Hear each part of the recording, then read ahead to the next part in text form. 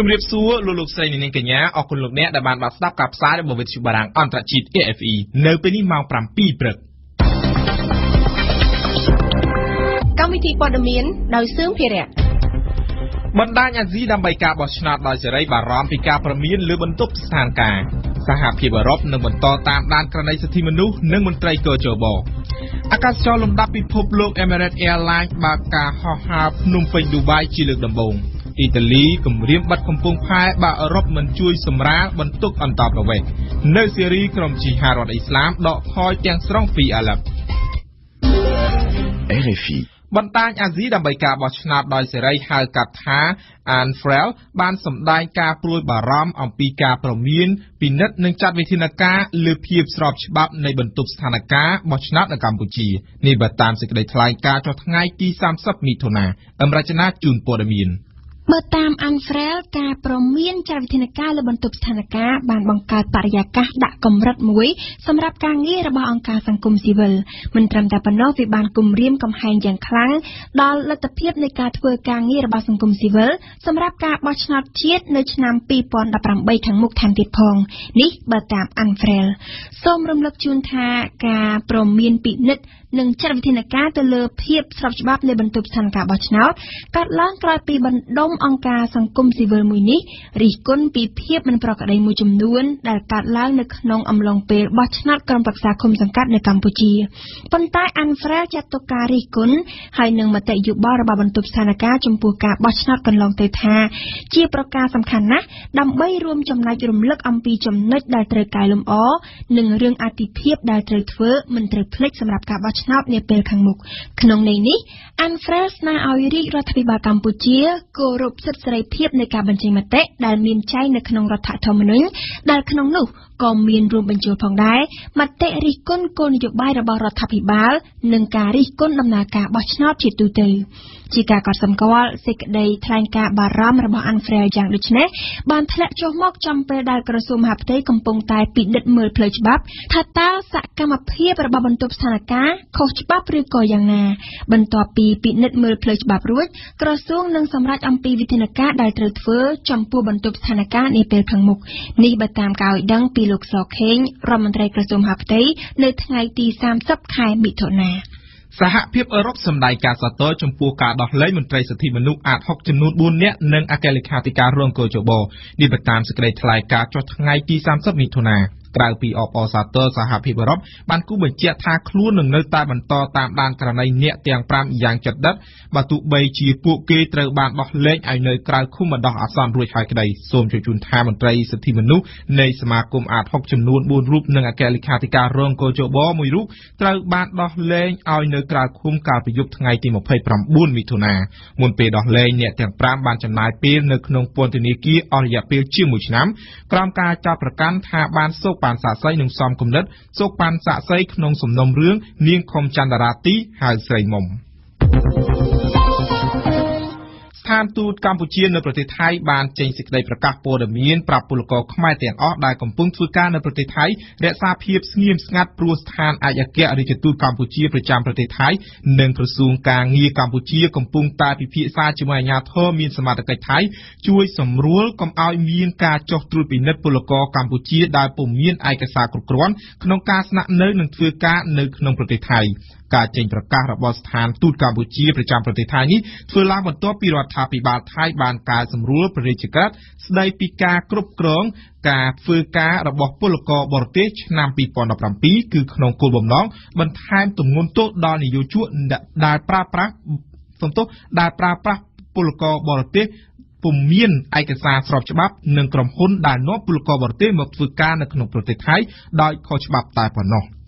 ក្រសួងការងារបានស្នើទៅរដ្ឋមន្ត្រីក្រសួងព័ត៌មានឲ្យចាត់វិធានការទប់ស្កាត់ការឃោសនារបស់មេខ្យល់ឬក្រុមហ៊ុនមួយចំនួននៅតាមស្ថានីយ៍វិទ្យុនិងទូរទស្សន៍ពាក់ព័ន្ធនឹងការនាំពលករខ្មែរទៅធ្វើការនៅបរទេសដោយគ្មានច្បាប់អនុញ្ញាតនៅក្នុងលិខិតចេញផ្សាយកាលពីថ្ងៃទី30មិថុនាក្រសួងការងារអះអាងថាកន្លងមកមានក្រុមហ៊ុននិងក្រុមជនខិលខូចមួយចំនួនបានប្រើល្បិចបោកប្រាស់ប្រជាពលរដ្ឋខ្មែរដោយយកការឃោសនាផ្សព្វផ្សាយព័ត៌មានអំពីការជ្រើសរើសពលករខ្មែរទៅធ្វើការនៅបរទេសហើយបានធ្វើឲ្យប្រជាពលរដ្ឋពិសេសអ្នកនៅតាមខេត្តមួយចំនួនចាញ់បោកមេខ្យល់ឬក្រុមហ៊ុនមិនស្របច្បាប់ទាំងនោះ បច្ចុប្បន្នពន្ធនាគារនៅកម្ពុជាកំពុងប្រឈមនឹងការផ្ទុកអ្នកទោសលើសចំណោទដែលបញ្ហានេះធ្វើរដ្ឋាភិបាលសម្រេចបង្កើតពន្ធនាគារថ្មីដើម្បីដាក់អ្នកទោសទាំងនោះកុំឲ្យមានភាពចង្អៀតណែនជាក់ស្ដែងកាលពីថ្ងៃទី29មិថុនាមានការផ្ទេរអ្នកទោសពីពន្ធនាគារម1ព្រៃសរទៅកាន់ពន្ធនាគារម4ខេត្តពោធិ៍សាត់ដែលជាពន្ធនាគារថ្មីមានវិសាលភាពធំជាងតាមរយៈសកម្មភាពនេះទាំងអង្គការសង្គមស៊ីវិលគណៈបកប្រឆាំងនិងមន្ត្រីរដ្ឋាភិបាលអះអាងស្រដៀងគ្នាថាការបង្កើតពន្ធនាគារមិនអាចកាត់បន្ថយភាពចង្អៀតណែននៃចំនួនអ្នកទោសបានទេតើដំណោះស្រាយជាអ្វីលោកអំសំអាតប្រធានផ្នែកស៊ើបអង្កេតនៃអង្គការលីកាដូបញ្ជាក់ថាចា៎ឃើញថាក្រៅពីការសាងសង់ពន្ធនាគារបន្ថែមឬពង្រីកទំហំនៃពន្ធនាគារនេះវាមិនឆ្លើយតបទេជាមួយនឹងការទប់អ្នកទោសដែលលើសចំនួនមិនន័យថាជំនាញណែណាយើងត្រូវតែពិនិត្យឡើងវិញដែរទៅលើលទ្ធភាពឧទាហរណ៍ថាបទល្មើសណាដែលវាស្រាលដែលអាចអនុញ្ញាតឲ្យនៅក្រៅឃុំមិនធ្វើការឃុំខ្លួនបណ្ដោះអាសន្នបានអានេះយើងមើលទៅលើលទ្ធភាពនឹងទាំងអស់គ្នានេះអនាគតទៅមុខហើយមួយទៀតគឺយើងមើលទៅលើទោសណាដែលអាចធ្វើការងារបម្រើសហគមន៍បានអានឹងយើងគួរអនុវត្តទៅតាមក្រមអន្តរឲ្យគាត់ធ្វើការងារសហគមន៍ទៅតែទោសណាដែលអាចអនុវត្តពាក់កណ្ដាលនៃទោសក៏អាចធ្វើការអនុវត្តតាមនឹងខ្លះទៅអានេះក៏វាអាចជួយសង្គមមួយយ៉ាងដែរសម្រាប់ជាប់អ្នកទោសដែលនៅក្នុងពន្ធនាគារឬក៏អ្នកជាប់ឃុំនឹងមួយទៀតដោយករណីបទល្មើសគ្រឿងញៀននេះយើងទទួលស្គាល់និងគាំទ្រចំពោះការបង្ក្រាបគ្រឿងញៀនបានន័យថាការប៉ះឬអន្តរការគ្រឿងញៀនឬក៏ជំរុញគ្រឿងញៀនក៏ប៉ុន្តែយើងត្រូវតែពិនិត្យឲ្យបានដល់ថាតើមនុស្សណាដែលគាត់ជាជនរងគ្រោះដោយសារគ្រឿងញៀនបានន័យថាបើគាត់គ្រាន់តែប្រើប្រាស់គ្រឿងញៀនទេអានឹងយើងគួរតែកុំឃុំខ្លួនគាត់ទៅយើងបញ្ជូនទៅមណ្ឌលសម្រាប់បន្សាបឬក៏ឲ្យធ្វើការបន្សាបដែលមានការទទួលខុសត្រូវអំពីក្រុមគ្រួសារអីជាដើមតែដើម្បីកាត់បន្ថយភាពជំនឿក្នុងការណាសូមបញ្ជាក់ថាការអះអាងប្រហាក់ប្រហែលពីមន្ត្រីពន្ធនាគារនិងមន្ត្រីអង្គការក្រៅរដ្ឋាភិបាលបញ្ជាក់ថាចំនួនអ្នកទោសនៅកម្ពុជាមានចំនួនជាង 20,000 នាក់និងមានចំនួនពន្ធនាគារសរុបចំនួន 28 កន្លែងបូករួមទាំងពន្ធនាគារសម្រាប់ដាក់អតីតមេដឹកនាំខ្មែរក្រហមផងដែរសូមលោកនាងរងចាំស្ដាប់ព័ត៌មាននេះកាន់តែពិស្ដារនៅក្នុងនីតិព្រឹត្តិការណ៍កម្ពុជាប្រចាំថ្ងៃរបស់វិទ្យុយើងនាពេលបន្តិចទៀតនេះក្រុមហ៊ុនអាកាសចររបស់អារ៉ាប់ Emirates Airlines នៅថ្ងៃម្សិលមិញបានផ្ដើមហោះហើរមកកម្ពុជាជាលើកទី1ដើម្បីផ្ដើមដំណើរការជើងហោះហើរត្រង់ពីទីក្រុងឌូបៃមកទីក្រុងភ្នំពេញជើងហោះហើររបស់ Emirates នឹងមកដល់ក្រុងយ៉ងហ្គូនមុនប្រទេសភូមាមុននឹងមកដល់ប្រទេសកម្ពុជាសពិសេសលំអិតព័ត៌មាននេះការហោះហើរមកកាន់ទីក្រុងភ្នំពេញដោយឈប់សញ្ចតនៅអាកាសយានដ្ឋានអន្តរជាតិភ្នំពេញនឹងធ្វើឡើងជាប្រចាំចាប់ពីថ្ងៃទី1ខែកក្កដានេះតទៅនេះបើតាមការចុះផ្សាយរបស់គេហទំព័រក្រុមហ៊ុន Emirates ក្រុមហ៊ុន Emirates ជាក្រុមហ៊ុនអាកាសចរដែលបម្រើសេវាកម្មល្អដាច់គេជាប់ចំណាត់ថ្នាក់លេខ4លើពិភពលោកប្រចាំឆ្នាំ2017ក្នុងរយៈពេល30ឆ្នាំកន្លងមកនេះក្រុមហ៊ុនអាកាសចរ Emirates របស់ឌូបៃបានអភិវឌ្ឍទៅជាក្រុមហ៊ុនដែលមានយន្តហោះអាចធ្វើដំណើរបានយូរជាងគេលើពិភពលោកនិងប្រើប្រាស់យន្តហោះ Airbus A380 ដែលមានទំហំធំនិងល្បឿនលឿនកញ្ញាសង្សុផារីអ្នកនាំពាក្យក្រសួងពាណិជ្ជកម្មបានបញ្ជាក់ថាការបើកជើងហោះហើរថ្មីទៅកាន់ប្រទេសនៅតំបន់មជ្ឈមបូព៌ាធ្វើឡើងដោយក្រុមហ៊ុនអាកាសចរលំដាប់ពិភពលោកមួយនេះនឹងក្លាយជាសញ្ញាវិជ្ជមានមួយដើម្បីជួយជំរុញវិស័យសេដ្ឋកិច្ចកម្ពុជាមិនត្រឹមតែប៉ុណ្ណោះការបើកជើងហោះហើរត្រង់ភ្នំពេញឌូបៃនឹងក្លាយជាផ្នែកមួយដ៏សំខាន់បង្កើនចំនួនភ្ញៀវទេសចរមកពីតំបន់មជ្ឈមបូព៌ាក៏ដូចជាការដោះដូរពាណិជ្ជកម្មតាមផ្លូវអាកាសផងដែរចំពោះប្រមុខរដ្ឋាភិបាលកម្ពុជាកាលពីពេលកន្លងទៅបានស្វាគមន៍ចំពោះជើងហោះហើររបស់ក្រុមហ៊ុនអាកាសចរមួយនេះដោយក្តីរំពឹងថាកម្ពុជានឹងទាក់ទាញក្រុមហ៊ុនអាកាសចរបរទេសជាច្រើនទៀតមកវិនិយោគនៅប្រទេសកម្ពុជាសូមជម្រាបជូនថាកម្ពុជាបានទទួលអ្នកទេសចរអន្តរជាតិប្រមាណជា 4.7 សែននាក់នៅក្នុងឆ្នាំ2016ខណៈដែលភ្ញៀវទេសចរដែលធ្វើដំណើរតាមផ្លូវអាកាសមានចំនួនជាង 2.7 សែននាក់នៅឆ្នាំ2020ខាងមុខនេះភ្ញៀវទេសចរអន្តរជាតិមកកាន់កម្ពុជាត្រូវបានប៉ាន់ប្រមាណថានឹងមានចំនួនប្រមាណជា 8 លាននាក់ អ្នកប្រវត្តិសាស្ត្រនៃអាស៊ីអាគ្នេយ៍ដ៏ល្បីល្បាញម្នាក់ឈ្មោះលោកបណ្ឌិត Michel Vickery បានទទួលមរណភាពនៅក្នុងខេត្តបាត់ដំបងក្នុងជំនាយុ86ឆ្នាំដោយរោគភាពសពរបស់លោកត្រូវតម្កល់ទុកនៅក្នុងសង្កាត់ដុលដូនទាវក្រុងបាត់ដំបងរហូតដល់ថ្ងៃទី3ខែកក្កដាឆ្លៀតឱកាសនេះវិទ្យុបារាំងសូមរំលឹកពីប្រវត្តិនិងស្នាដៃខ្លះៗរបស់បណ្ឌិត Michel Vickery ស្ដីពីកម្ពុជាសូមស្ដាប់ហេងឧត្តមបណ្ឌិត Michel Vickery គឺជាអ្នកជំនាញប្រវត្តិសាស្ត្រនៃអាស៊ីអាគ្នេយ៍ហើយលោកក៏ជានរៈវិទូប្រវត្តិវិទូស្ដីពីកម្ពុជាផងដែរលោកចេះនឹងប្រើប្រាស់ភាសាខ្មែរបានច្បាស់លាស់ហើយបានសិក្សាស្រាវជ្រាវអំពីសិលាចារឹកខ្មែរសម័យបុរាណទៀតផងមានសញ្ញាបត្រផ្នែកសិល្បៈនិងទស្សនវិជ្ជាបណ្ឌិត Michel Theodore Vickery ជាជនជាតិអាមេរិកនិងដែលបានចូលមកសិក្សាស្រាវជ្រាវនៅស្រុកខ្មែរក្នុងអំឡុងទសវត្សរ៍1960ហើយក្រោយមកបានចាប់ចិត្តស្រឡាញ់ប្រទេសនេះនិងបានរៀបការជាមួយនារីខ្មែរម្នាក់ដោយមានជំនួសចិត្តនឹងការសិក្សាអំពីតំបន់អាស៊ីអាគ្នេយ៍លោកបានស្រាវជ្រាវនិងសរសេរអត្ថបទជាច្រើនស្ដីអំពីកម្ពុជាថៃឡាវវៀតណាមនិងម៉ាឡេស៊ីជាដើមផ្អែកទៅលើការស្រាវជ្រាវពីប្រទេសទាំងនេះលោកបានដើរបង្រៀននិងផ្ដល់បទកថានៅសាកលវិទ្យាល័យធំៗជាច្រើននៅលើពិភពលោកនៅភ្នំពេញបណ្ឌិតរូបនេះបានបង្រៀនមុខវិជ្ជាប្រវត្តិសាស្ត្រខ្មែរនៅសាកលវិទ្យាល័យភូមិន្ទនិងវិចិត្រសិល្បៈអស់រយៈពេលប្រមាណ4ឆ្នាំស្នាដៃសំខាន់ៗរបស់លោកគឺមានដូចជាសៀវភៅស្ដីអំពីកម្ពុជាចន្លោះឆ្នាំ1975ដល់1982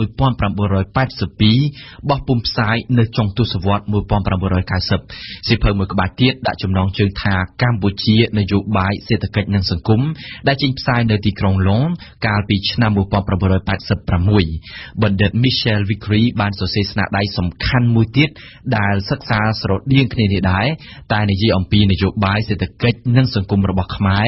នៅមុនសម័យអង្គរគឺអំឡុងសតវត្សទី7និងទី8ចេញផ្សាយនៅក្រុងតូក្យូប្រទេសជប៉ុនស្នាដៃជាសៀវភៅចុងក្រោយរបស់លោកគឺនិយាយអំពីការស្ទង់មតិនៅក្នុងនយោបាយកម្ពុជាសម័យទំនើបបោះពុម្ពនៅភ្នំពេញកាលពី10ឆ្នាំមុននោះគឺជាកម្រងអត្ថបទខ្លីៗជាភាសាអង់គ្លេសដែលលោកវិភាគគិតពិចារណាអំពីនយោបាយស្រុកខ្មែរនៅក្នុងនាមជាអ្នកសរសេរអត្ថបទវិភាគនិងបទវិចារណកថាសម្រាប់ចេញផ្សាយនៅក្នុងកាសែតភ្នំពេញប៉ុស្តិ៍ជាង15ឆ្នាំចាប់តាំងពីកាសែតមួយនេះទើបតែបង្កើតឡើងមកម្លេះនៅក្នុងការសិក្សាអំពីប្រវត្តិសាស្ត្របណ្ឌិត Michel Vickery ក៏បានផ្ដោតការសិក្សាស៊ីជម្រៅមួយផ្នែកផងដែរទៅលើលទ្ធិកុម្មុយនីសនៅកម្ពុជាហើយរូបលោកក៏បានចូលរួមចំណែកនៅក្នុងដំណើរការស្វែងរកយុត្តិធម៌នៅក្នុងសាលាក្តីខ្មែរក្រហមទៀតផងក្នុងនាមជាអ្នកជំនាញនិងជាអ្នកវិភាគឯកសារប្រវត្តិសាស្ត្រចំពោះមរណភាពរបស់បណ្ឌិត Michel Vickery នេះប្រវត្តិវិទូខ្មែរលោកបណ្ឌិតវង្សសុធារាបានចាត់ទុកថាជាការបាត់បង់មួយយ៉ាងធំធេងសម្រាប់រូបលោកនិងអ្នកស្រាវជ្រាវប្រវត្តិសាស្ត្រខ្មែរសូមស្ដាប់ប្រសាសន៍របស់សាស្ត្រាចារ្យបណ្ឌិតវង្សសុធារាដែលរៀបចំដោយហេងឧត្តម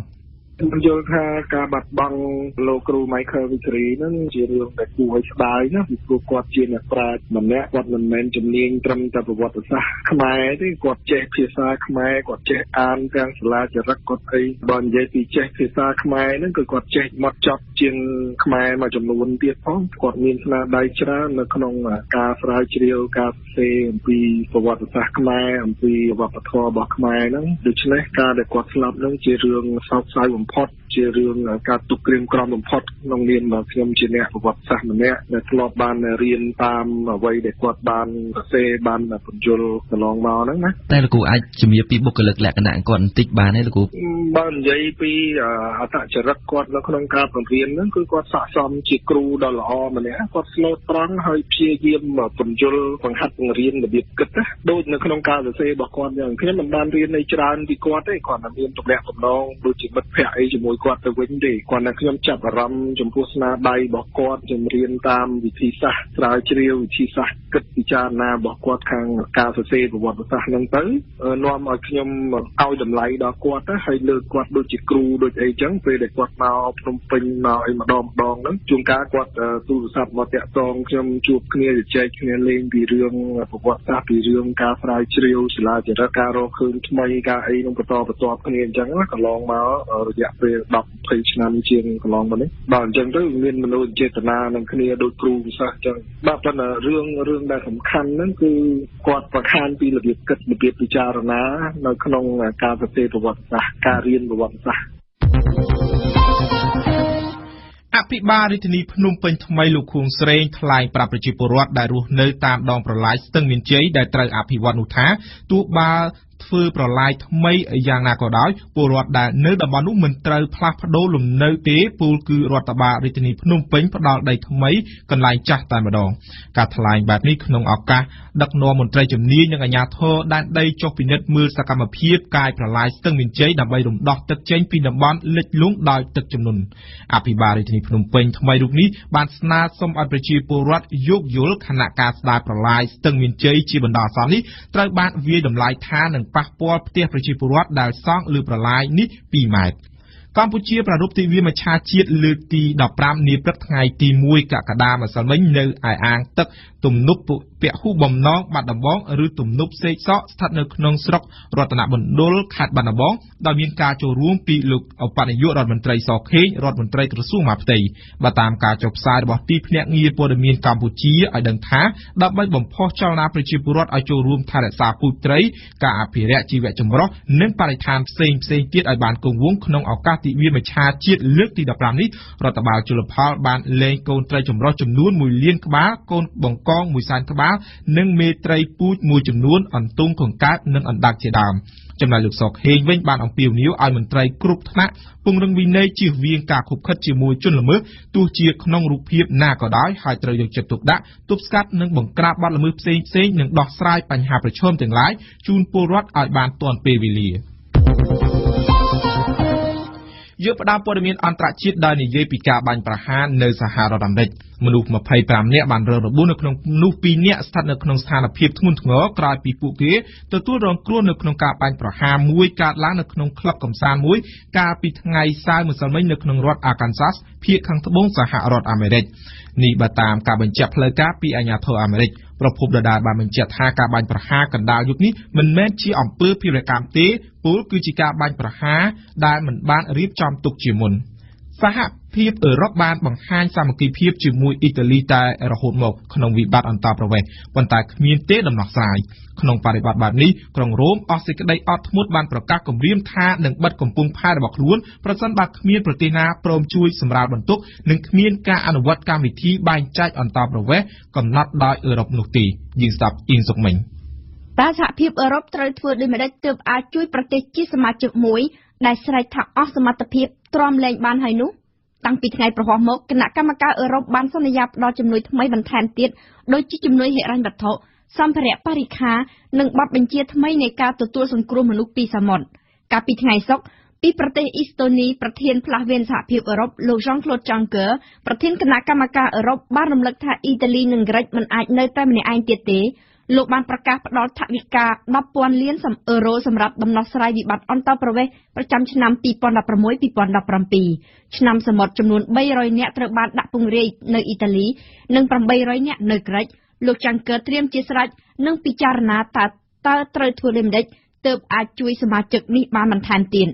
រដ្ឋមន្ត្រីក្រសួងមហាផ្ទៃអឺរ៉ុបដែលនឹងត្រូវជួបប្រជុំគ្នាក្រៅផ្លូវការនៅចុងសប្តាហ៍ក្រោយនេះសុទ្ធតែបានលើកឡើងអំពីភាពចាំបាច់នៃសាមគ្គីភាពជាមួយនឹងអ៊ីតាលីក៏ប៉ុន្តែទំនងជានឹងមិនអាចសម្រេចសេចក្តីអ្វីសំខាន់បានទេឧបសគ្គនៅតែមានដូចទម្លាប់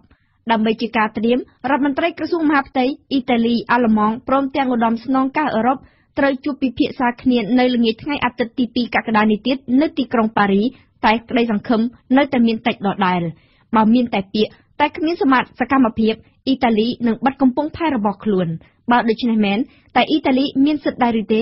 នេះហើយជាបញ្ហាពីព្រោះច្បាប់អឺរ៉ុបមានចែងត្រឹមតែប្រតិបត្តិការរបស់ភ្នាក់ងារព្រំដែនអឺរ៉ុប Frontex តែប៉ុណ្ណោះឯច្បាប់អន្តរជាតិមានចែងត្រឹមឲ្យប្រទេសជាសមាជិកសន្យាដោះស្រាយតាមសម្រួលនិងទៅតាមការយោគយល់គ្នាហើយជាចុងក្រោយបើតាមច្បាប់ចរាចរណ៍សមុទ្រនិងអន្តរប្រវេសន៍គេមិនអាចរុញច្រានទូកអន្តរប្រវេសន៍ទៅប្រភពដើមវិញដោយយ៉ាងប្រទេសលីប៊ីដែលគ្មានលក្ខន្តិកៈជាប្រទេសមានសន្តិសុខពិតនោះឡើយ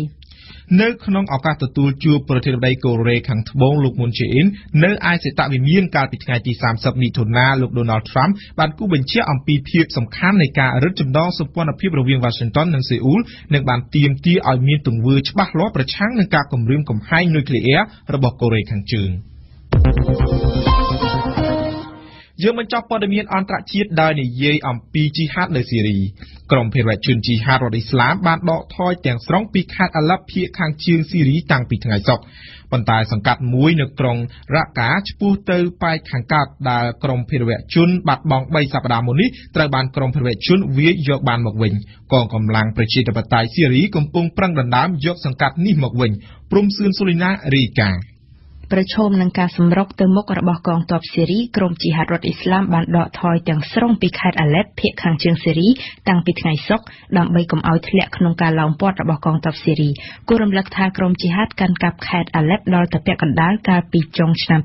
2014កាលពីថ្ងៃប្រហ័សកងទ័ពស៊ីរីបានវាយយកបានផ្លូវមួយនៅភាគអាគ្នេយ៍ខេត្តអាឡេបរុញច្រានក្រុមជីហាតរដ្ឋអ៊ីស្លាមដែលកំពុងកាន់កាប់ភូមិចំនួន17ឲ្យដកថយចេញពីទីនោះកងទ័ពស៊ីរីប្រាប់ដែរថាបានយកបានតំបន់លីតសន្ធឹងពីរ៉ាសាហ្វាភាគខាងត្បូងខេត្តរ៉ាកាទៅដល់ទីត្រាយ៉ាភាគខាងកើតខេត្តហាម៉ាអាឡេបលែងមានដែនដីរបស់ក្រុមជីហាតរដ្ឋអ៊ីស្លាមសបង្ហាញថាក្រុមភេរវជនរដ្ឋអ៊ីស្លាមកំពុងថមថយកម្លាំងនៅស៊ីរីហើយនៅអ៊ីរ៉ាក់វិញក្រុមភេរវជនក៏ចុះខ្សោយដូចគ្នាដែរក្រុមជីហាតយកបានអាឡេបបានពាក់កណ្ដាលនៅចុងឆ្នាំ2014ប៉ុន្តែចាប់ផ្ដើមបរាជ័យបន្តិចម្ដងនៅខេត្តអាឡេបភាគខាងជើងស៊ីរីតាំងពីដើមឆ្នាំ2015ដោយបានប្រយុទ្ធចាញ់កងកម្លាំងគូឌីស្ថាននៅតំបន់កូបាណេជាប់ព្រំដែនទូគីខែសីហាឆ្នាំ2016កងកម្លាំងប្រជាធិបតេយ្យស៊ីរីគាំទ្រដោយអាមេរិកបានវាយយកបានតំបន់មីនបេកក្រោយមកទៀតក្រុមអូទៀមដែលទទួលជំនួយពីទូគីបានវាយយកចារ៉ាប្លូសនិងអាល់បាប់ពីក្រុមជីហាតកងទ័ពស៊ីរីវិញទទួលបានជំនួយពីរុស្ស៊ីបានវាយបណ្ដេញក្រុមជីហាតរដ្ឋអ៊ីស្លាមពីតំបន់ម៉ាស្កាណានៅភាគខាងកើតអាឡេបនៅដើមខែមិថុនាមុននេះស្ថាប័នស្រាវជ្រាវអាមេរិកមួយបានប្រាប់ថា3ឆ្នាំមកនេះក្រុមជីហាតរដ្ឋអ៊ីស្លាមបានបាត់បង់ដែនដីខ្លួនប្រហែលជា 60% និងបាត់បង់ប្រាក់ចំណូល 80% ដែរ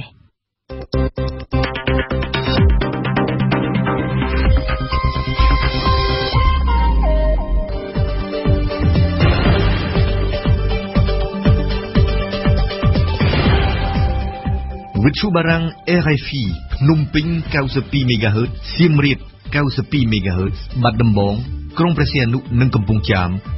94.5 MHz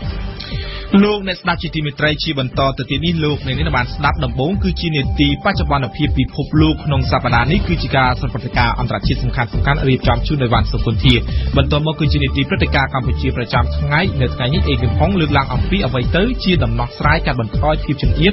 នៃពន្ធនាគារនៅក្នុងប្រទេសកម្ពុជាហើយនៅចុងក្រោយបង្អស់នៃកម្មវិធីព័ត៌មានរបស់យើងគឺជានេតិបទយការៀបចំដោយខ្ញុំបាទដែលនិយាយអំពីលោកជីសុកសានថាការចេញពីពន្ធនាគារមិនមែនជាសុបិនទៀតទេ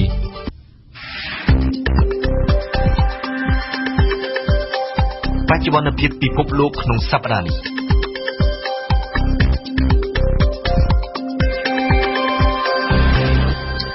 តើនៅទូទាំងពិភពលោកក្នុងសប្តាហ៍នេះមានព្រឹត្តិការណ៍សំខាន់អ្វីខ្លះបានកើតឡើងយើងស្ដាប់វ៉ាន់សុគន្ធាកាលពីថ្ងៃច័ន្ទទី26មិថុនានាយករដ្ឋមន្ត្រីឥណ្ឌាលោក Narendra Modi បានទៅបំពេញទស្សនកិច្ចជាផ្លូវការនៅសហរដ្ឋអាមេរិកនិងចូលជួបលោកប្រធានាធិបតីអាមេរិក Donald Trump នៅសេតវិមាននេះគឺជាជំនួបទល់មុខគ្នាជាលើកដំបូងដែលបរិះរដ្ឋទាំងពីរអាចផ្សារភ្ជាប់ចំណងមិត្តភាពបែបបុគ្គលព្រោះអាមេរិករបស់លោក Trump និងឥណ្ឌារបស់លោក Modi មានទស្សនវិស័យនយោបាយផ្ទុយគ្នាស្រឡះតែម្ដងមិនថានៅក្នុងសំណុំរឿងអន្តរប្រវេសន៍ឬក៏អាកាសធាតុនោះទេនៅហុងកុងសកម្មជនដើម្បីឯករាជ្យហុងកុងជាង10នាក់បានចាប់ផ្ដើមធ្វើសកម្មភាពតវ៉ាដោយបានយកក្រណាត់ខ្មៅទៅរុំលើរូបសំណាកផ្កាបូហ៊ីនីដែលជានិមិត្តរូបតំណាងឲ្យការវិលត្រឡប់របស់ហុងកុងមកក្នុងទឹកដីចិនវិញសកម្មភាពនេះបានធ្វើឡើងមុនពេលលោកស៊ីជីនពីនប្រធានាធិបតីចិនមកដល់ហុងកុងដើម្បីប្រារព្ធបុណ្យខួប20ឆ្នាំនៃការប្រគល់ហុងកុងមកឲ្យចិនគ្រប់គ្រងឡើងវិញនៅភូមាប្រទេសភូមានិងថៃដែលជាតំបន់ជួញដូរគ្រឿងញៀនដ៏សកម្មនៅអាស៊ីភូមិភាគអាគ្នេយ៍កាលពីថ្ងៃច័ន្ទបានដុតកំទេចចោលគ្រឿងញៀនដែលមានតម្លៃជិត900លានអឺរ៉ូដើម្បីបញ្ជាក់ការបដិញ្ញាចិត្តរបស់ខ្លួននៅក្នុងការប្រយុទ្ធប្រឆាំងទល់នឹងការជួញដូរគ្រឿងញៀនដែលកំពុងតែកើនឡើងយ៉ាងពេញទំហឹង តុលាការកំពូលអាមេរិកកាលពីថ្ងៃច័ន្ទបានឲ្យលោកត្រាំឈ្នះដោយបានសម្រេចលុបចោលសេចក្តីសម្រេចរបស់តុលាការជាន់ទាបដែលបានព្យួរក្រិតអន្តោប្រវេសន៍របស់លោកដូណាល់ត្រាំក្នុងពេលកន្លងទៅលោកត្រាំបានសម្ដែងការសប្បាយចិត្តនឹងជ័យជំនះនេះទោះជាយ៉ាងនេះក្តីមានតែខ្លឹមសារមួយចំនួនក្នុងក្រិតអន្តោប្រវេសន៍របស់លោកត្រាំប៉ុណ្ណោះដែលចូលជាធរមានតុលាការកំពូលនឹងធ្វើសកម្មភាពពិនិត្យសំណុំរឿងនេះនៅខែតុលាខាងមុខយើងស្ដាប់ព្រមសឹងស្រួយណាដែលជាការចាក់ផ្សាយឡើងវិញលោកដូណាល់ត្រាំរីករាយខ្លាំងណាស់ដែលតុលាការកំពូលបានលុបចោលសេចក្តីសម្រេចរបស់តុលាការជាន់ទាបដែលកន្លងមកបានព្យួរក្រិតអន្តោប្រវេសន៍របស់លោកដូណាល់ត្រាំលើកឡើងថានេះជាជោគជ័យមួយសម្រាប់ផ្នែកសន្តិសុខជាតិអាមេរិកសម្រាប់លោកត្រាំក្រិតអន្តោប្រវេសន៍នេះជាវិធានការចាំបាច់ក្នុងការហាមឃាត់មិនឲ្យភេរវជនបរទេសជន់ទឹកដីសហរដ្ឋអាមេរិកក្រិតអន្តោប្រវេសន៍របស់ប្រធានាធិបតីអាមេរិកចែងហាមឃាត់ពលរដ្ឋប្រទេសកាន់សាសនាអ៊ីស្លាមចំនួន6មិនឲ្យពួកគេចូលក្នុងទឹកដីអាមេរិកបណ្ដោះអាសន្នប្រទេសអ៊ីស្លាមទាំង6នេះមានសេរីលីប៊ីអ៊ីរ៉ង់ស៊ូដង់សូម៉ាលីនិងយេម៉ែនប៉ុន្តែខ្លឹមសារក្រិតតែមួយចំណែកប៉ុណ្ណោះដែលតុលាការកំពូលអាមេរិកអនុញ្ញាតឲ្យអនុវត្តតុលាការកំពូលសម្រេចថាក្រិតនេះហាមឃាត់តែជនដែលមានគំនិតមិនល្អជាមួយពលរដ្ឋអាមេរិកឬជាមួយជាតិអាមេរិកប៉ុណ្ណោះនិយាយទៅអាជ្ញាធរអាមេរិកហាមឃាត់បុគ្គលដែលអាមេរិកមិនធ្លាប់ស្គាល់មិនឲ្យចូលស្រុកអាមេរិកប៉ុណ្ណោះដោយឡែកពលរដ្ឋមកពី6ប្រទេសអ៊ីស្លាមក្នុងក្រិតនេះអាចជន់ទឹកដីសហរដ្ឋអាមេរិកបានប្រសិនបើពួកគេចង់មកលេងក្រុមគ្រួសារដែលរស់នៅអាមេរិកនិស្សិតដែលជាប់ឈ្មោះបន្តការសិក្សានៅសាកលវិទ្យាល័យអាមេរិកក៏អាចជន់ទឹកដីសហរដ្ឋអាមេរិកដែរក្រិតនេះនឹងចូលជាធរមាននៅថ្ងៃប្រហ័សសប្តាហ៍នេះគូរំលឹកថាក្រិតអន្តោប្រវេសន៍របស់លោកដូណាល់ត្រាំបានបង្កភាពចម្រូងចម្រាសជាខ្លាំងពិសេសរវាងក្រុមបកប្រជាធិបតេយ្យនៅតាមរដ្ឋនៅឆ្នេរភាគខាងលិចជាមួយនឹងក្រុមរបស់លោកក្រុមប្រឆាំងនឹងក្រិតរបស់លោកដូណាល់ត្រាំតវ៉ាថារដ្ឋាភិបាលរើសអើងអ្នកកាន់សាសនាអ៊ីស្លាមរើសអើងសាសនាអ៊ីស្លាមបំពានទៅលើគោលការណ៍រដ្ឋធម្មនុញ្ញក្រុមប្រឆាំងនឹងក្រិតរបស់លោកត្រាំសន្យាបន្តចលនាពួកគេតទៅទៀតទោះយ៉ាងនេះក្តីតុលាការកំពូលនឹងធ្វើសវនកម្មពិនិត្យសំណុំរឿងនេះនៅខែតុលាខាងមុខនៅបារាំងរដ្ឋសភាថ្មីរបស់បារាំងដែលកាត់ចេញពីការបោះឆ្នោតកាលពីថ្ងៃទី18មិថុនាចាប់ផ្ដើមចូលធ្វើការកាលពីថ្ងៃអង្គារជាមួយនឹងការផ្លាស់ប្តូរមុខមាត់សមាជិកថ្មីជាច្រើននៅក្នុងចំណោមតំណាងរាស្ត្រទាំង577រូបដែលទើបជាប់ឆ្នោតថ្មីថ្មោងភាគច្រើនបានចូលទៅកាន់អាសនៈសភាជាលើកដំបូងក្នុងជីវិតរបស់គេរដ្ឋសភាអាណត្តិថ្មីនេះបានទទួលចំណាប់អារម្មណ៍ពិសេសជាងសភាមុន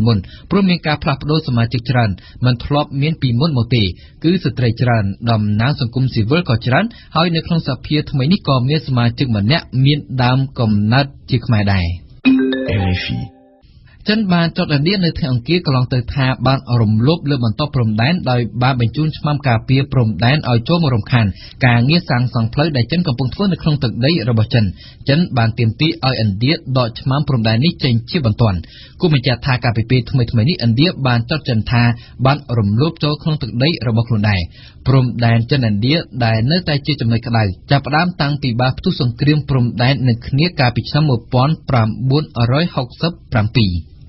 ចំនួនអ្នកប្រើប្រាស់ប្រព័ន្ធសង្គម Facebook កើនឡើងជារៀងរាល់ថ្ងៃឥតឈប់ Facebook បានប្រកាសនៅថ្ងៃអង្គារទី28មិថុនាថាមានអ្នកប្រើប្រាស់សកម្មប្រចាំខែដល់ទៅ 2000 លាននាក់មានអ្នកប្រើកាន់តែច្រើនលោក Mark Zuckerberg ថៅកែ Facebook កាន់តែប្រឹងសម្អិតសម្អាងរូបភាពប្រព័ន្ធសង្គមរបស់ខ្លួនកាន់តែខ្លាំងឡើងដើម្បីបញ្ជាឲ្យឆ្ងាយពីរាល់រឿងអាស្រូវផ្សេងៗសូមស្ដាប់សេចក្តីរាយការណ៍ឡើងវិញរបស់អៀងសមិញកាលពីខែតុលាឆ្នាំ2012 Facebook មានអ្នកប្រើប្រាស់ចំនួន 1000 លាននាក់នៅព្រឹកថ្ងៃអង្គារទី28មិថុនាឆ្នាំ2017ចំនួនអ្នកប្រើប្រាស់សកម្មប្រចាំខែបានឡើងដល់ទៅ 2000 លាននាក់ហើយគឺប្រកាស Facebook ផ្ទាល់តែម្ដងដែលជាអ្នកប្រកាសដំណឹងនេះជាមួយនឹងការថ្លែងអំណរគុណថាខ្ញុំមានកិត្តិយសណាស់ដែលបានរួមដំណើរជាមួយអ្នកទាំងអស់គ្នាចាប់កំណើតនៅឆ្នាំ2004 Facebook បានក្លាយជាមហាយៈអ៊ីនធឺណិតនិងប្រមូលប្រាក់ចំណូលបានច្រើនឡើងជាលំដាប់តាមរយៈការផ្សាយពាណិជ្ជកម្មប្រាក់ចំណេញរបស់ក្រុមហ៊ុនបានកើនឡើង 75% នៅត្រីមាសទី1ឆ្នាំនេះឯប្រាក់ចំណូលវិញបានកើនឡើង 49% ពលគឺស្មើនឹងប្រមាណជា $8,000 លានសហរដ្ឋអាមេរិកFacebook បានទិញក្រុមហ៊ុនបច្ចេកវិទ្យាផ្សេងៗទៀតដូចជា Instagram, WhatsApp និងកំពុងតែពង្រីកខ្លួនក្នុងវិស័យបច្ចេកវិទ្យាកាន់តែទំនើបឡើង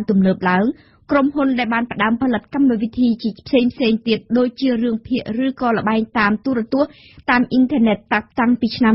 2016មកគ្រោងនឹងរៀបចំផ្សាយបន្តផ្ទាល់ ការប្រកួតបាល់ទាត់ Ligue des Champions សម្រាប់អ្នកប្រើប្រាស់នៅអាមេរិកទៀតប៉ុន្តែនៅក្នុងវ័យ33ឆ្នាំលោក Mark Zuckerberg មិនឈប់ត្រឹមនេះទេលោកចង់ឲ្យ Facebook ដែលបានតភ្ជាប់ពិភពលោកទាំងមូលហើយនឹងធ្វើឲ្យពិភពលោកនោះកាន់តែខិតចូលជិតគ្នាកាន់តែខ្លាំងឡើងទៀតពលគឺលោកចង់ប្រែក្លាយក្រុមហ៊ុន Facebook ឲ្យទៅជាសហគមន៍មួយមិនមែនត្រឹមតែជាក្រុមហ៊ុនបច្ចេកវិទ្យាដ៏សាមញ្ញទៀតឡើយ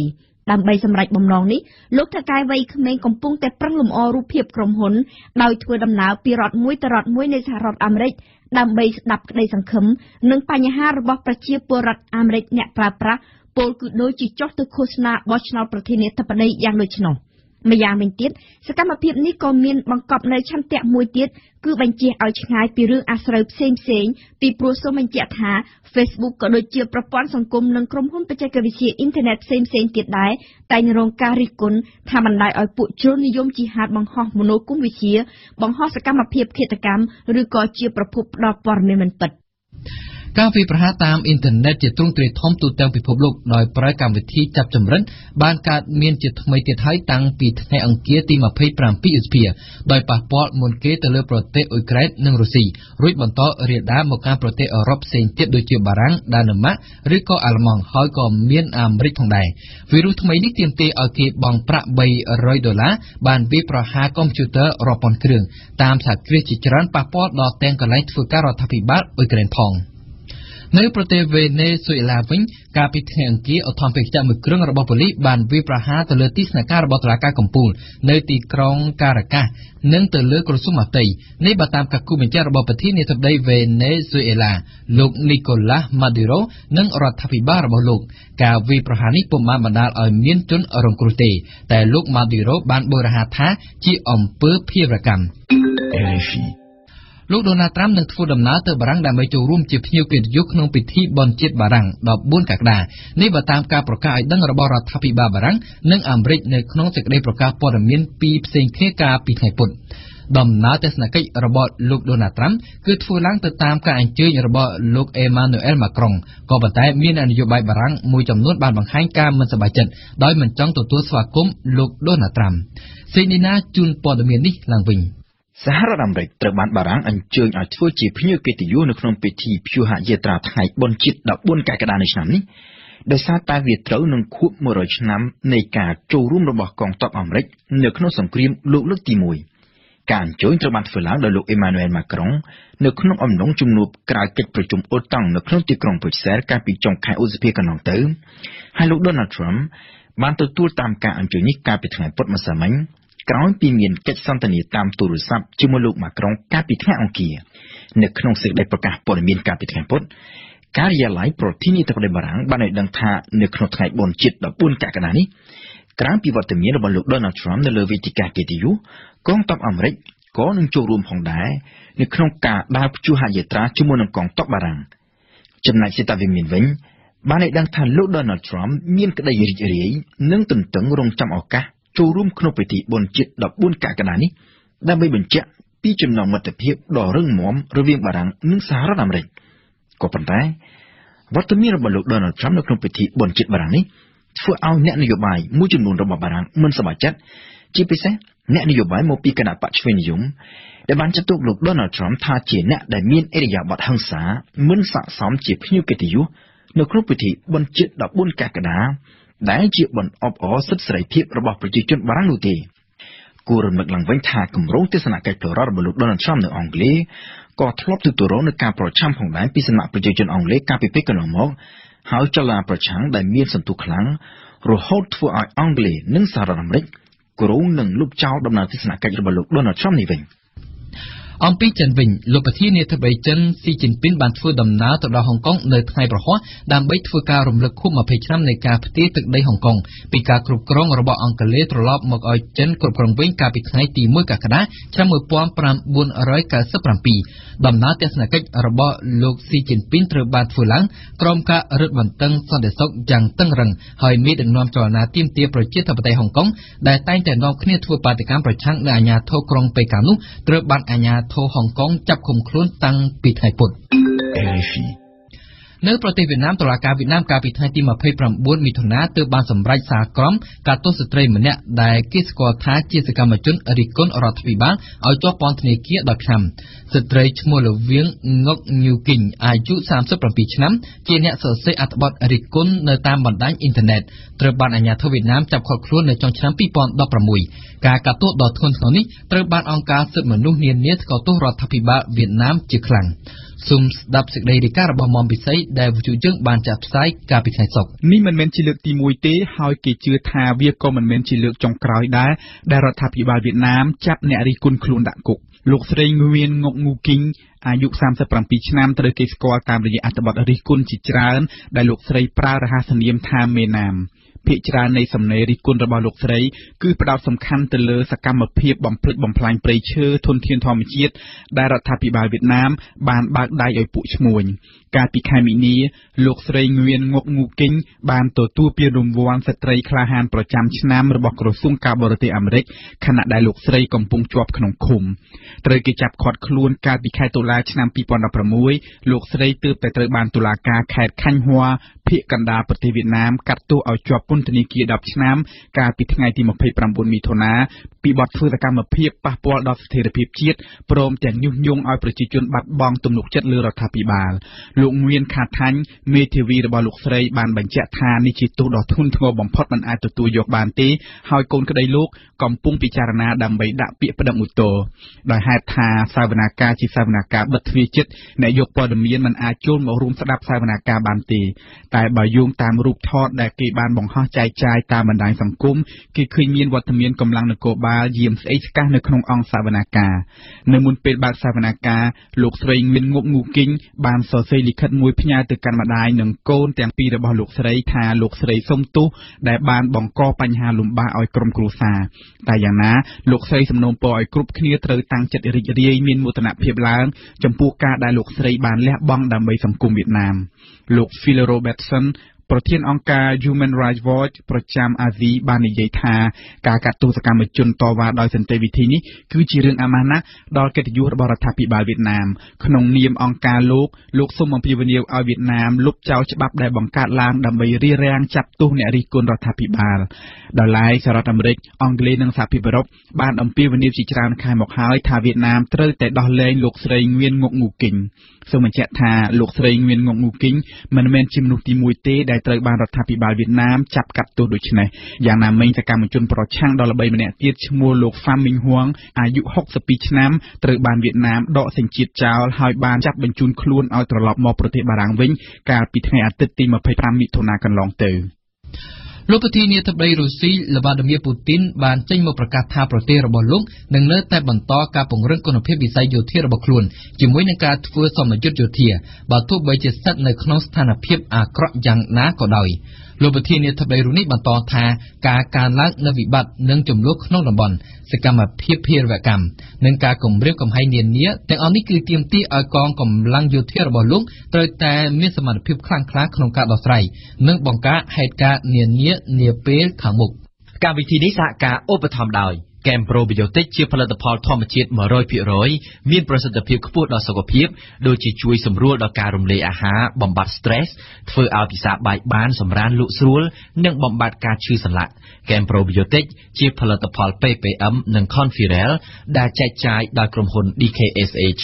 សាកលវិទ្យាល័យឯកទេសនៅកម្ពុជា CUS សិក្សាដើម្បីគុណភាពសិក្សាដើម្បីសមត្ថភាពវិជ្ជាជីវៈសិក្សានៅ CUS Sinveju ជាក្រុមហ៊ុនផលិតកាហ្វេធម្មជាតិតែមួយគត់គាំទ្រដោយភ្ញៀវជាតិនិងអន្តរជាតិគ្រឹះស្ថានមីក្រូហិរញ្ញវត្ថុ LOLC ដើម្បីគំនិតរីកចម្រើន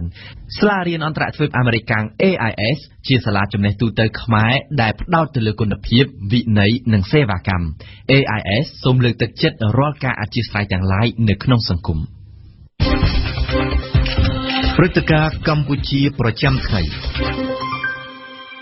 បច្ចុប្បន្នពន្ធនាគារនៅកម្ពុជាកំពុងប្រឈមនឹងការផ្ទុកអ្នកទោសលើចំណោះដែលបញ្ហានេះធ្វើរដ្ឋាភិបាលសម្រាប់បង្កើតពន្ធនាគារថ្មីដើម្បីដាក់អ្នកទោសទាំងនោះកុំឲ្យមានភាពចង្អៀតណែនជាក់ស្ដែងកាលពីថ្ងៃទី29មិថុនាមានការផ្ទេរអ្នកទោសពីពន្ធនាគារម1ព្រៃសរទៅកាន់ពន្ធនាគារម4ខេត្តពោធិ៍សាត់ដែលជាពន្ធនាគារថ្មីមានវិសាលភាពធំជាង តាមរយៈសកម្មភាពនេះទាំងអង្គការសង្គមស៊ីវិលគណៈបកប្រឆាំងនិងមន្ត្រីរដ្ឋាភិបាលអះអាងស្រដៀងគ្នាថាការបង្កើតពន្ធនាគារមិនអាចកាត់បន្ថយភាពចង្អៀតណែននៃចំនួនអ្នកទោសបានទេតើដំណោះស្រាយគឺជាអ្វីសូមស្ដាប់សេចក្តីរាយការណ៍របស់អេងគឹមហុងបាទតាមការពិតទៅយើងទទួលស្គាល់ថាកិច្ចយុទ្ធសាស្ត្រពន្ធនាគារក៏ដូចជារដ្ឋាភិបាលហ្នឹងគឺខិតខំដើម្បីការលម្អឬការប្រែសម្ព័ន្ធភាពអ្នកជាប់ឃុំនៅក្នុងពន្ធនាគារក៏ប៉ុន្តែការលម្អនេះវាអត់ទាន់ឆ្លើយតបជាមួយនឹងចំនួនអ្នកជាប់ឃុំទៅឡើយដោយសារតែចំនួនអ្នកជាប់ឃុំវាកើនឡើងកំហុកតែលើសពីលទ្ធភាពនៃការរៀបចំពន្ធនាគារដើម្បីទុកអ្នកទោសទាំងអស់ហ្នឹងណាអញ្ចឹងបានយើងឃើញថាពន្ធនាគារណាដែលចង្អៀតណែនកាន់តែខ្លាំងទៅគឺមានការផ្ទេរអញ្ចឹងបាទលោកអំសំអាតប្រធានផ្នែកស៊ើបអង្កេតនៃអង្គការលីកាដូបន្តថាចា៎ឃើញថាក្រៅពីអំពីការសាងសង់ពន្ធនាគារបន្ថែមឬពង្រីកទំហំនៃពន្ធនាគារនេះវាមិនឆ្លើយតបទេជាមួយនឹងការទុកអ្នកទោសដែលលើសចំនួនមិនន័យថាចង្អៀតណែនណាយើងត្រូវតែពិនិត្យឡើងវិញដែរទៅលើលទ្ធភាពឧទាហរណ៍ថាបាត់ល្មើសណាដែលវាស្រាលដែលអាចអនុញ្ញាតឲ្យនៅក្រៅឃុំមិនធ្វើការឃុំខ្លួនបណ្ដោះអាសន្នបានអានេះយើងមើលទៅលើលទ្ធភាពនឹងទាំងអស់គ្នាអានេះអនាគតទៅមុខហើយមួយទៀតគឺយើងមើលទៅលើទោសណាដែលអាចធ្វើការងារបម្រើសហគមន៍បានអានឹងយើងគួរអនុវត្តទៅតាមក្រមអន្តរឲ្យគាត់ធ្វើការងារសហគមន៍ទៅទោសណាដែលអាចអនុវត្តពាក់កណ្ដាលនៃទោសក៏អាចធ្វើការអនុវត្តតាមនឹងខ្លះទៅអានេះក៏វាអាចជួយសង្គមមួយយ៉ាងដែរសម្រាប់ជាប់អ្នកទោសដែលនៅក្នុងពន្ធនាគារឬក៏អ្នកជាប់ឃុំនឹងមួយទៀតដោយករណីបាត់ល្មើសគ្រឿងញៀននេះយើងទទួលស្គាល់និងគាំទ្រចំពោះការបង្ក្រាបគ្រឿងញៀនមិនន័យថាការឬអនាការគ្រឿងញៀនឬក៏ជំនួយគ្រឿងញៀនក៏ប៉ុន្តែយើងត្រូវតែពិនិត្យឲ្យបានដល់ថាតើមនុស្ស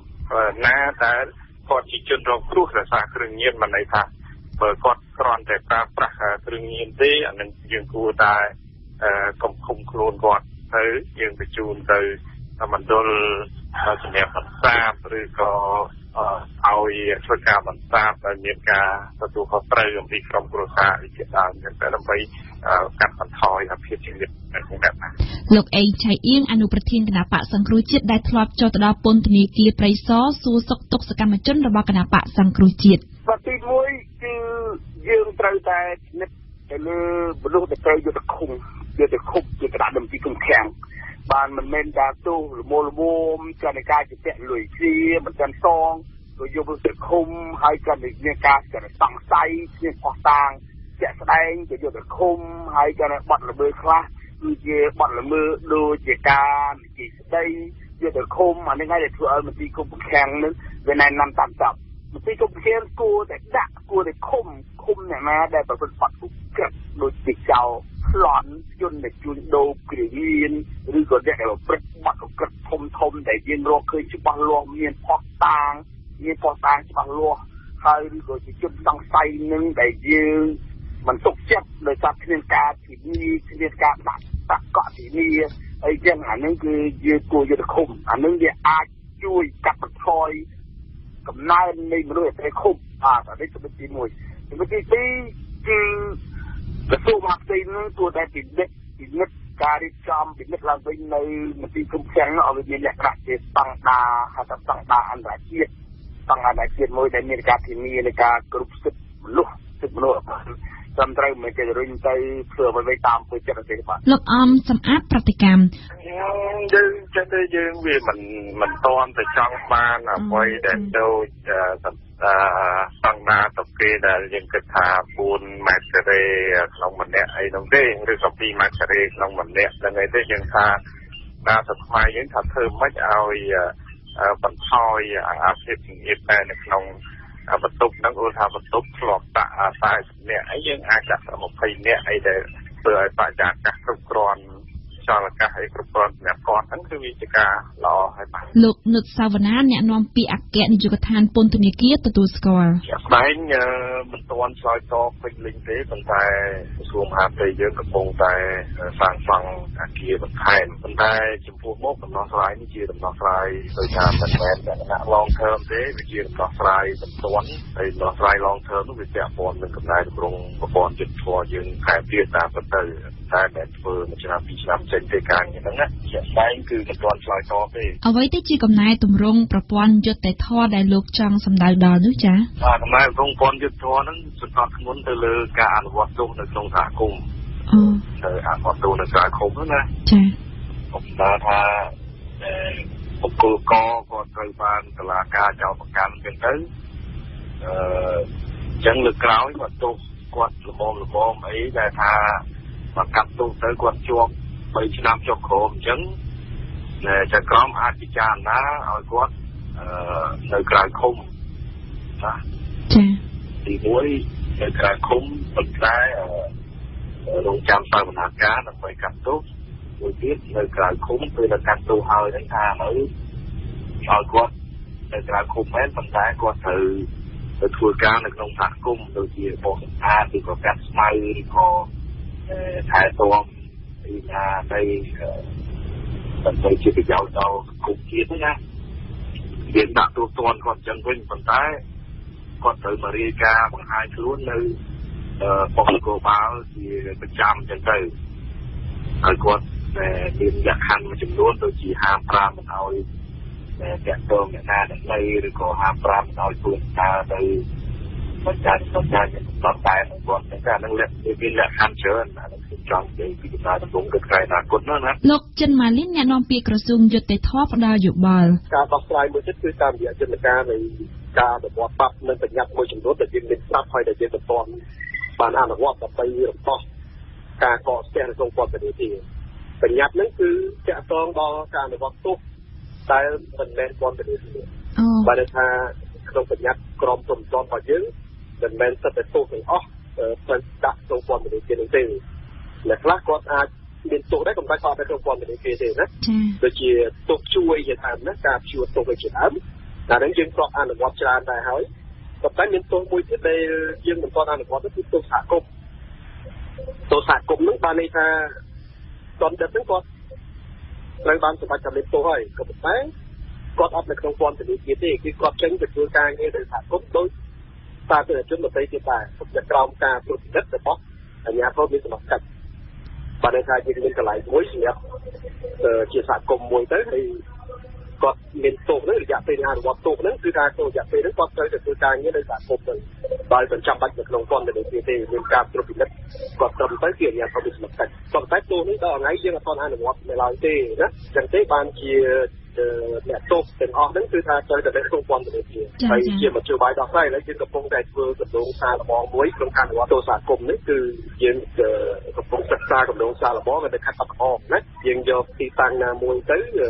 ធ្វើជាគម្រោងសារល្បងក្នុងការបញ្ជូនអ្នកទោសទៅធ្វើការសហគមន៍នៅទីនោះដោយមិនបាច់ទៅក្នុងពន្ធនាគារហើយបើគម្រោងនេះទទួលបានជោគជ័យយើងនឹងពលាតនៅកម្មវិធីទោសសហគមន៍នេះនៅតាមខេត្តផ្សេងៗទៀតអញ្ចឹងបើគម្រោងនឹងអនុវត្តបានជោគជ័យតាមបញ្ញត្តិច្បាប់នឹងទៅគឺយើងអាចរំដោះបានអ្នកទោសច្រើនគួរសមដែរដោយមិនចាំបាច់ដាក់ពួកគាត់ក្នុងពន្ធនាគារដែរលោកចិនម៉ាលីនបន្ថែមបាទការបង្កើតពន្ធនាគារវាអាចជួយបានក៏ប៉ុន្តែវាជួយបានតែមួយផ្នែកណាអញ្ចឹងទេវាត្រូវតែអនុវត្តស្របគ្នាជាមួយនឹងការបង្កើតពន្ធនាគារបន្ថែមហើយក៏ជាការអនុវត្តយន្តការច្បាប់បញ្ញត្តិពាក់ព័ន្ធនឹងការអនុវត្តទោសមួយចំនួនដែលយើងមិនទាន់អនុវត្តបាននៅពេលកន្លងមកជាពិសេសគឺទោសចាយទោសមិនមែនពន្ធនាគារចឹងទៅវាមានយន្តការច្រើនណាស់ដើម្បីដោះស្រាយពីកកស្ទះក្នុងពន្ធនាគារហ្នឹងការកសាងពន្ធនាគារបន្ថែមជារឿងមួយក៏ប៉ុន្តែយើងត្រូវអនុវត្តយន្តការផ្សេងៗទៀតដែលចាំបាច់គួរផ្សំទៅជាមួយដែរសូមបញ្ជាក់ថាការអះអាងប្រហាក់ប្រហែលគ្នាពីមន្ត្រីពន្ធនាគារនិងមន្ត្រីអង្គការក្រៅរដ្ឋាភិបាលបានបញ្ជាក់ថាចំនួនអ្នកទោសនៅកម្ពុជាមានចំនួនជាង 20,000 នាក់និងមានចំនួនពន្ធនាគារសរុបចំនួន28កន្លែងបូករួមទាំងពន្ធនាគារសម្រាប់ដាក់ទោសអតីតមេដឹកនាំខ្មែរក្រហមផងដែរបទយូហ្គាលោក យីសុកសានជាមន្ត្រីអាតហុកក្រោយពីត្រូវបានតុលាការដោះលែងឲ្យនៅក្រៅឃុំលោកបានលើកឡើងថាកន្លងមកពេលលោកសំរានលោកធ្លាប់សុបិនឃើញលោកបានចេញពីពន្ធនាគារប៉ុន្តែពេលនេះគឺលោកមិនស្ថិតនៅក្នុងក្តីសុបិនទៀតទេទន្ទឹមនឹងការរីករាយក្រោយពីចេញពីពន្ធនាគារនោះលោកក៏ជឿថាតុលាការនឹងទម្លាក់ចោលរាល់ការចោទប្រកាន់ទាំងអំបាលមានចំពោះរូបលោកនិងមន្ត្រីអាតហុករួមទាំងមន្ត្រីកោជបដែរជាបន្តសូមស្ដាប់បទចការរៀបចំដោយខ្ញុំបាទដូចតទៅហើយថ្ងៃនេះណាជាថ្ងៃមួយដ៏មានន័យលក្ខណៈល្អមង្គលល្អជាពេលវេលាដ៏ភ្លឺស្វាងល្អក្នុងវេលាឱកាសនេះគឺមានអាដាមលោកជំទាវញាតិញោមពុទ្ធបរិស័ទចូលរួមក្នុងពិធីសូត្រមន្តក្នុងវេលាឱកាសនេះមាននេះលោកទី1លោកនីសុខាដែលមានបច្ចុប្បន្ន52ឆ្នាំហើយលោកនីចរិយាដែលមានបច្ចុប្បន្នដាក់đây nèហើយនឹងលោកយីសុកសាននៅកណ្នេះនៅយីសុកសានបាទមានបច្ចុប្បន្ន55ឆ្នាំហើយឆ្នាំថោះណាហើយលោកណៃវិស្នាបងតានឹងមានបច្ចុប្បន្ន42ឆ្នាំណាឆ្នាំឆ្លៃបងហើយលោកលីមលោកស្រីលឹមមនីដែលមានបច្ចុប្បន្ន51នេះគឺជាសម្លេងសូត្រមន្តរំដោះគ្រោះតាមបែបសាសនាធ្វើឲ្យអ្នកទាំង4ដែលទើបតែចេញពីពន្ធនាគារក្រោយពីតុលាការសម្រេចឲ្យនៅក្រៅឃុំបណ្ដោះអាសន្នកាលពីថ្ងៃទី29ខែមិថុនាជាពិធីសាសនាដែលធ្វើឡើងនៅក្នុងស្នាក់ការអាតហុកមួយថ្ងៃបន្ទាប់ពីការដោះលែងអ្នកទាំង4ដែលត្រូវបានតុលាការដោះលែងឲ្យនៅក្រៅឃុំបណ្ដោះអាសន្ននោះរួមមានលោកស្រីលឹមមនីអាយុ60ឆ្នាំជាអ្នកស្រាវជ្រាវជាន់ខ្ពស់នៃកម្មវិធីស្ត្រីនិងកុមារលោកណៃវងដាអាយុ42ឆ្នាំជាអនុប្រធានផ្នែកសិទ្ធិអង្កេតលោកនីសុខាអាយុ51ឆ្នាំជាប្រធានផ្នែកអង្កេតសិទ្ធិមនុស្សនិងលោកយីសុកសានអាយុ53ឆ្នាំជាអ្នកស្រាវជ្រាវជាន់ខ្ពស់ចំពោះលោកយីសុកសានលោកស្ទើរតែនឹកស្មានមិនដល់ចំពោះការដោះលែងឲ្យនៅក្រៅឃុំរបស់តុលាការនៅពេលនេះខ្ញុំមានសេចក្តីរំភើបរីករាយបន្ទាប់ពីមានការដោះលែងឲ្យពួកខ្ញុំនៅក្រៅឃុំហើយការដោះលែងឲ្យពួកខ្ញុំនៅក្រៅឃុំនេះខ្ញុំយល់ថាប្រហែលជារាជរដ្ឋាភិបាលក៏ដូចប្រព័ន្ធតុលាការហើយជាយល់ថាដែលពួកយើងធ្វើការងារសិទ្ធិមនុស្សធ្វើការងារសង្គមផ្នែកមនុស្សធម៌ប្រហែលជាគ្មានទោសទេពួកយើងធ្វើសិទ្ធិមនុស្សនឹងដូចនៅធម៌ពុទ្ធចឹងសិល5កាន់សិល5ហើយដូច្នេះហើយនៅពេលដែលយើងចេញពីពន្ធនាគារមកយើងនឹងរៀបចំពិធីតាមប្រពៃណីនៃការរៀបចំសូត្រមន្តបដោះគ្រោះដើម្បីឲ្យអាគ្រោះចង្រៃដែលអ្វីដែលការចោទប្រកាន់ផងយើងនឹងឲ្យវារលាយរលត់បាត់សូន្យទៅនិងផ្ដល់យុត្តិធម៌ដល់ពួកយើងខ្ញុំទាំងអស់គ្នាទាំង5រូបនេះវិញឲ្យមានសេរីភាពបាទក្នុងទឹកមុខរីករាយស្រស់ស្រាយលោកយីសុកសានបានប្រាប់ថាកន្លងមកពេលលោកសម្រានម្ដងលោកតែងសុបិនឃើញលោកបានចេញពីពន្ធនាគារប៉ុន្តែពេលបើកភ្នែកឡើងគឺលោកនៅក្នុងពន្ធនាគារចំពោះពេលនេះគឺលោកមិនស្ថិតនៅក្នុងក្តីសុបិនទៀតទេខ្ញុំធ្លាប់យកសពពី3ដងដែរនៅពេលដែលខ្ញុំដេកនៅក្នុងពន្ធនាគារខ្ញុំយកសពថាខ្ញុំមានសេរីភាពហើយខ្ញុំបានចេញពីពន្ធនាគារដើរលេងជាមួយគ្រួសារហើយនឹងពេលខ្លះខ្ញុំដើរចេញទៅធ្វើការប៉ុន្តែដល់ពេលភ្ញាក់ឡើងនៅក្នុងពន្ធនាគារដដែលអញ្ចឹងពីម្សិលមិញនេះគឺម៉ោង6ដែលខ្ញុំទទួលបានការលើកលែងនេះគឺខ្ញុំដល់ពេលយប់ឡើងខ្ញុំនៅតែវាយខ្លួនឯងវាយគ្រួសារវាយប្រពន្ធតើនេះជាការយល់សប្តិឬមួយក៏ជាជាក់ស្ដែងប៉ុន្តែថ្ងៃនេះមកដល់ថ្ងៃនេះលើកទី2នេះដែលខ្ញុំបានជួបមិត្តភ័ក្តិបងប្អូនសហគមន៍សមាគមអង្គការក្រៅរដ្ឋាភិបាលជាតិនិងអន្តរជាតិជាពិសេសអ្នកសារព័ត៌មានទាំងអស់នេះទើបខ្ញុំជឿជាក់ថានេះជាមិនមែនជាយល់សប្តិទេគឺមែនទេលោកយីសុកសានបញ្ជាក់ថាលោកនឹងចូលរួមធ្វើការងារជាមួយអាតហុកឡើងវិញនៅថ្ងៃច័ន្ទសប្តាហ៍ក្រោយនេះតែម្ដងខ្ញុំពេលដែលខ្ញុំចេញពីពន្ធនាគារមកខ្ញុំជំហានទី1គឺខ្ញុំមិនទាន់ទៅផ្ទះទេខ្ញុំមកទីស្នាក់ការខ្ញុំសិនខ្ញុំមកសួរសុខទុក្ខដល់គ្នាខ្ញុំអំពីអ្វីដែលខ្ញុំជាប់នៅក្នុងពន្ធនាគារខ្ញុំគាត់ជាប់តែកាយរាងកាយរបស់ខ្ញុំទេប៉ុន្តែទឹកចិត្តរបស់ខ្ញុំនៅសមាគមអាតហុកដដែលហើយខ្ញុំសង្ឃឹមថាខ្ញុំនឹងជួយសមាគមអាតហុកខ្ញុំបន្តទៅទៀត ប្រហែលជាសប្តាហ៍ក្រោយក ូនស្រីរបស់លោកយីសុកសានឈ្មោះសានវឌ្ឍនវតីបានថ្លែងថានាងពិតជាត្រេកអរណាស់ពេលឪពុកចេញពីពន្ធនាគារហើយនេះគឺជារឿងស្ទើរតែស្មានមិនដល់វត្តបញ្ជាក់ថាមុនពេលឪពុករបស់នាងចូលធ្វើការងារវិញក្រុមគ្រួសាររបស់នាងនឹងដើរកម្សាន្តខ្លះដើម្បីឲ្យលោកយីសុកសានបានដើរលំហែក្រោយពីចេញពីពន្ធនាគារបងតាអត់ដឹងទៅណានិយាយខ្ញុំទៅនិយាយទៅចង់ជូនគាត់ឲ្យគាត់ឆ្លាស់ខ្លួនតិចណាព្រោះគាត់នៅក្នុងបន្ទប់តូចចៀតគ្នាច្រើនអញ្ចឹងគាត់អត់សូវឆ្លាស់មុខឆ្លាស់មាត់អញ្ចឹងចង់ជូនគាត់ទៅណេះទៅណោះឲ្យគាត់បានដើរលេងខ្លះព្រោះមួយឆ្នាំជាងវាផ្លែកច្រើនដែរអញ្ចឹងចង់ជូនគាត់ឲ្យគាត់សុបាយម្ដងនេះមកគាត់តែបានសុបាយហ៎គួរជំរាបជូនថាក្រៅពីការដោះលែងអ្នកទាំង4ជាមន្ត្រីអាត60តុលាការក៏បានដោះលែងលោកនីចរិយាអាយុ54ឆ្នាំជាអគ្គលេខាធិការរងគណៈកម្មាធិការជាតិរៀបចំការបោះឆ្នោតកោជបឲ្យនៅក្រៅឃុំបណ្ដោះអាសន្នដែរកាលពីថ្ងៃទី2ឧសភាឆ្នាំ2016សាលាដំបងរាជធានីភ្នំពេញបានសម្រេចឃុំខ្លួនមន្ត្រីការពារសិទ្ធិមនុស្ស4រូបនិងលោកនីចរិយាអគ្គលេខាធិការរងកោជបក្នុងសំណុំរឿងសោកប៉ាន់សាក់សីនិងសំគំនិតសោកប៉ាន់សាក់សីពាក់ព័ន្ធនឹងខ្សែអាត់សម្លេងរបស់កញ្ញាខុមចន្ទរាទីហៅស្រីមុំនិងលោកកឹមសុខាទោះបីជាមានការដោះលែងអ្នកទាំង5ឲ្យនៅក្រៅឃុំបណ្ដោះអាសន្នក្តីប៉ុន្តែតុលាការនៅតែបន្តការចោទប្រកាន់ហើយនឹងបន្តនីតិវិធីលើពួកគាត់បានជាប្រយោជន៍ដល់ខ្លួនឯងដល់ក្រុមគ្រួសារនិងសង្គមជាតិទាំងមូលចាប់តាំងពីថ្ងៃនេះតទៅលោកយីសុកសានបានសម្ដែងក្តីសង្ឃឹមចំពោះតុលាការកម្ពុជាលើការទម្លាក់ចោលរាល់ការចោទប្រកាន់ទាំងអំបាលម៉ានមកលើរូបលោកនិងមន្ត្រីអាត60 3នាក់ផ្សេងទៀតរួមទាំងសមាជិកកោជបម្នាក់ផងខ្ញុំប្រហែលជាសង្ឃឹមថាលោកតុលាការលោកមានបេះដូងដែរចុងក្រោយដែលនៅតុលាការកំពូលពួកយើងស្នើសុំថាឲ្យលោកប្រធានក្រុមប្រឹក្សាជំនុំជម្រះមេត្តាទម្លាក់ចោលការចោទប្រកាន់មកលើពួកយើងខ្ញុំដែលពួកយើងខ្ញុំធ្វើការងារមនុស្សធម៌ជួយដល់ប្រជាពលរដ្ឋក្រីក្រជាពិសេសក៏ជួយដល់រាជរដ្ឋាភិបាលផងដែរដើម្បីឲ្យ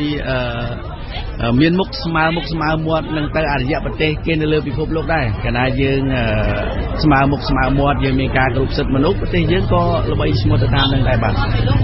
លោកសង្សានករណាមន្ត្រីស៊ើបអង្កេតជាន់ខ្ពស់ផ្នែកសិទ្ធិមនុស្សដីធ្លីនិងធនធានធម្មជាតិនិងជាមិត្តរួមការងាររបស់អ្នកទាំង4ដែលបានចូលរួមក្នុងពិធីសាសនាដេញឧបទ្រពចង្រៃលើអ្នកទាំង4នៅល្ងាចថ្ងៃទី30មិថុនាម្សិលមិញបានបង្ហាញក្តីសង្ឃឹមលើតុលាការចំពោះការទម្លាក់ចោលរាល់បទចោទមកលើមន្ត្រីអាត64នាក់រួមទាំងមន្ត្រីកោជបម្នាក់យើងឃើញថាសញ្ញាណនេះវាជាសញ្ញាណមួយដែលល្អប្រសើរហើយយើងក៏រំពឹងថាតុលាការនឹងគិតគូរទៅដល់ការទម្លាក់ការបទចោទប្រកាន់ពីព្រោះថាករណីដែលកន្លងមកពាក់ព័ន្ធនឹងការចោទប្រកាន់ទៅរឿងអ្នកទោសមនសិការក៏ដូចជាសកម្មជនដីធ្លីកន្លងមកយើងឃើញថាការចាប់លោកស្រីចောက်សុភាពនាយិកាប្រតិបត្តិនៃមជ្ឈមណ្ឌលសិទ្ធិមនុស្សកម្ពុជាដែលបានចូលរួមនៅក្នុងពិធីសាសនាកាលពីល្ងាចថ្ងៃទី30មិថុនាដែរនោះបានថ្លែងថាតុលាការគួរតែដោះលែងអ្នកទាំង5ឲ្យបាននៅក្រៅឃុំតាំងពីដំបូងមកម្ល៉េះហើយលោកស្រីក៏សង្ឃឹមដែរថាតុលាការនឹងទម្លាក់ចោលរាល់ការចោទប្រកាន់មកលើអ្នកទាំង5គួរធ្វើការពិចារណាក្នុងការដោះលែងពួកគាត់ឲ្យនៅក្រៅឃុំតាំងពីដំបូងចាប៉ុន្តែយើងមិនដឹងថាមូលហេតុអីបានបង្កជាលក្ខណៈមួយដែលធ្វើឲ្យមានការពិចារណាឲ្យពួកគាត់នៅក្រៅឃុំប៉ុន្តែទោះបីជាយ៉ាងណាក៏ដោយយើងដូចខ្ញុំបានលើកក្នុងនាមជាអង្គការសង្គមស៊ីវិលហើយដែលយើងបានចូលរួមក្នុងការទាមទារឲ្យមានការដោះលែងពួកគាត់ឲ្យមានសេរីភាពនេះយើងមានក្តីរីករាយមែនទែនហើយយើងខ្ញុំគិតថាលោកបណ្ឌិតមាសនេះវិញបានហៅការដោះលែងឲ្យនៅក្រៅឃុំជាបណ្ដោះអាសន្នចំពោះមន្ត្រីអាត64នាក់និងមន្ត្រីកោជបម្នាក់ថាជាការលែងមន់ចាស់ចេញពីទ្រុងហើយដាក់មន់ថ្មីចូលបាទនេះវាមានពាក្យអ្នកខ្លះដែលបាននិយាយលេងពីយប់មិញគេថាក្រែងលោវាគ្រាន់ជាផែនការបញ្ចេញមន់ចាស់ពីក្នុងទ្រុងឬឲ្យបញ្ចូលមន់ថ្មីណាអញ្ចឹងយើងនឹងរងចាំមើលតទៅទៀតថាបើសិនជាមានការរៀបចំនៅការបញ្ចូលមន់ថ្មីទៅទៀតនោះខ្ញុំគិតថាពីថ្ងៃនេះរហូតដល់បទឆ្នោត2018យើងត្រៀមលក្ខណៈនឹងទទួលនៅបញ្ហាជាច្រើនទៀតណាដែលនឹងកើតមានមុនពេលរដូវបោះឆ្នោតមកដល់បាទ បាក់មកដល់ថ្ងៃដោះលែងឲ្យនៅក្រៅឃុំបណ្ដោះអាសន្នកាលពីថ្ងៃទី29ខែមិថុនានោះមន្ត្រីអាត6ទាំង4នាក់និងមន្ត្រីកោជបម្នាក់បានជាប់ពន្ធនាគាររយៈពេល427ថ្ងៃក្នុងអំឡុងពេលនៃការឃុំខ្លួននោះអង្គការជាតិនិងអន្តរជាតិនិងសង្គមស៊ីវិលតែងតែទាមទារឲ្យមានការដោះលែងអ្នកទាំង5មិនត្រឹមតែប៉ុណ្ណោះក៏មានការបង្កើតយុទ្ធនាការថ្ងៃច័ន្ទពណ៌ខ្មៅទាមទារឲ្យមានការដោះលែងអ្នកទាំង5ដែរតាមគ្រូថាមានកលាំងបើគ្រូថាមានកលាំងបបិទ្ធព្រះករណាដែលចម្រើនទោះព្រះករណាព្រះមេត្តាចម្រើននៅព្រះបរិជាពុទ្ធជ័យមង្គលដើម្បីនឹងកម្ចាត់កំចាយអន្តរាយរយពាន់ទុកសោករោគភ័យវិញ្ញាសន្តិអសេសតដើម្បីលើកជោគលើកជ័យលោកអ្នកស្ដាប់ជាទីមេត្រីយើងខ្ញុំសូមថ្លែងអំណរគុណចំពោះភក្ដីភាពរបស់អស់លោកអ្នកដែលបានតាមដានស្ដាប់កម្មវិធីព័ត៌មានរបស់វិទ្យុបារាំង RFI កម្មវិធីព័ត៌មានរបស់វិទ្យុរយៈពេលពេញ1ម៉ោងបានឈានមកដល់ទីបញ្ចប់ហើយចាប់ពីម៉ោង 8:30 នាទីខាងមុខនេះតទៅលោកអ្នកនឹងបានស្ដាប់កម្មវិធីព័ត៌មានខ្លីដែលផ្សាយជូនរៀងរាល់1ម៉ោងម្ដងខ្ញុំសូមអរគុណដល់វិសាលដែលបានជួយបញ្ជាផ្នែកបច្ចេកទេសនៅពេលនេះខ្ញុំបាទភិរៈព្រមទាំងសហការីទាំងអស់នៃវិទ្យុបារាំងសូមអរគុណសូមជម្រាបលា